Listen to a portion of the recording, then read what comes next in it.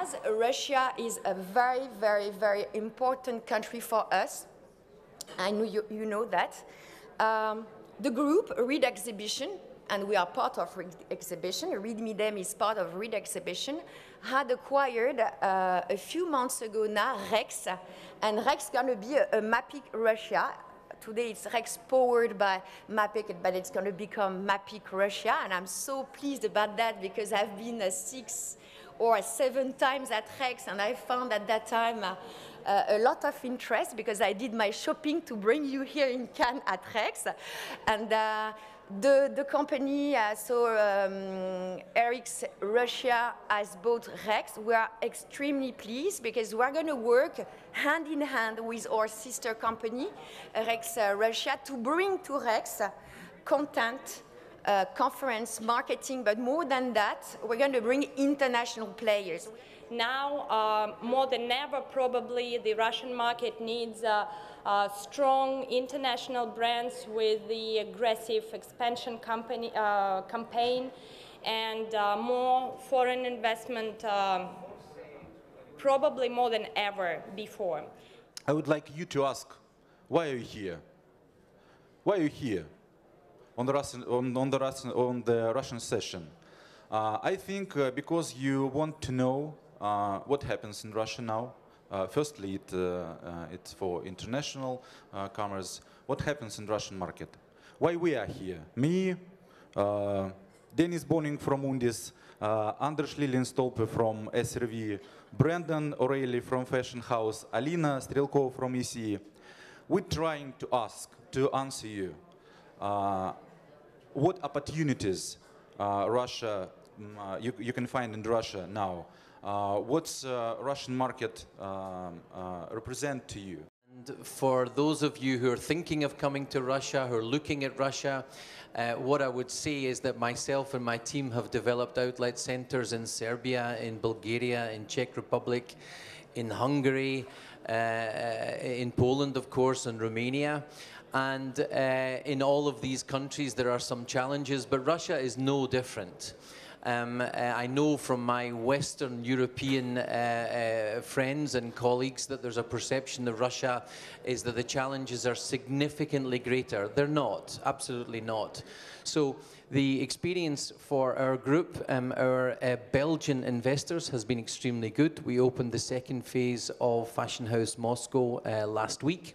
So another 6,000 square meters. We brought new brands, and that's an important point. Dmitry said, you know, Russia is the largest country in Europe, and I looked at some of the other countries that are there, UK, France, Germany.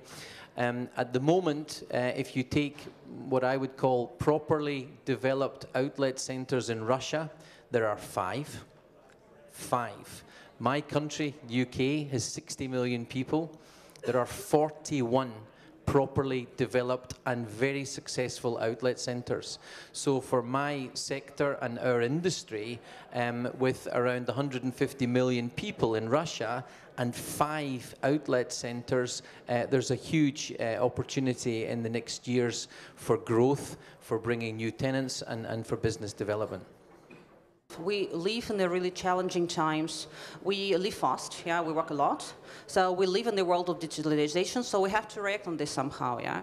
But still in Russia, approximately 56% are spent for shopping. This is an enormous figure.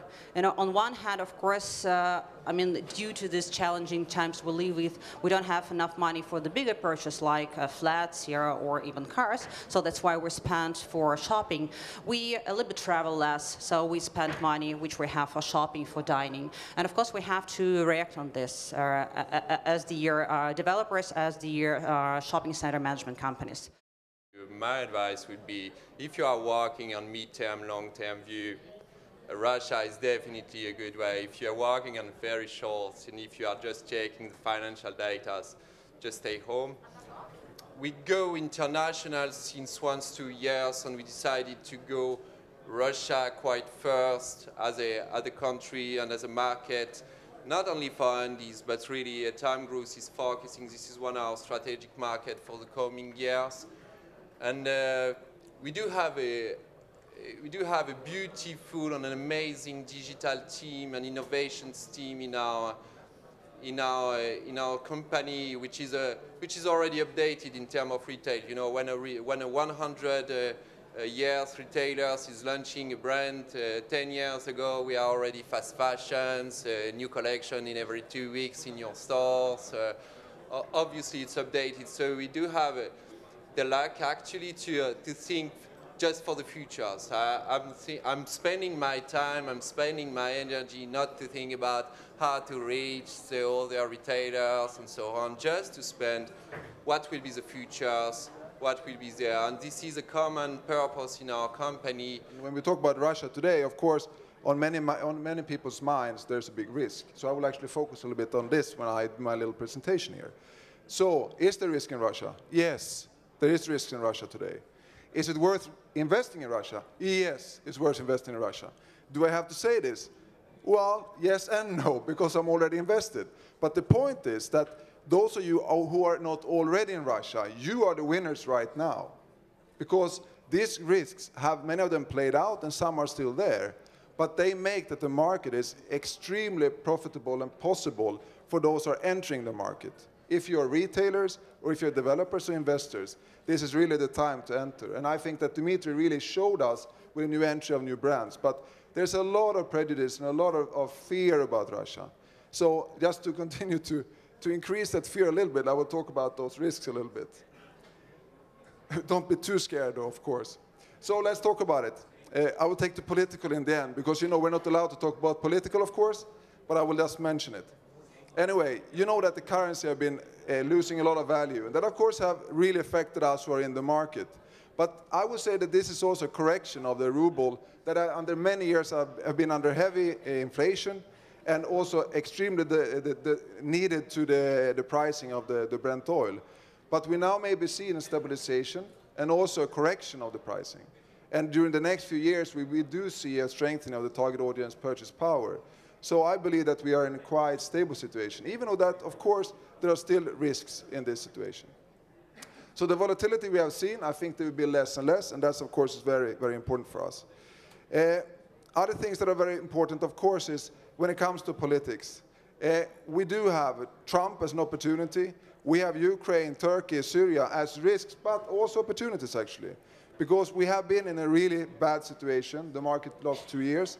But we see a stabilization and a lot of opportunities for new entries. So that's really important for us, I believe.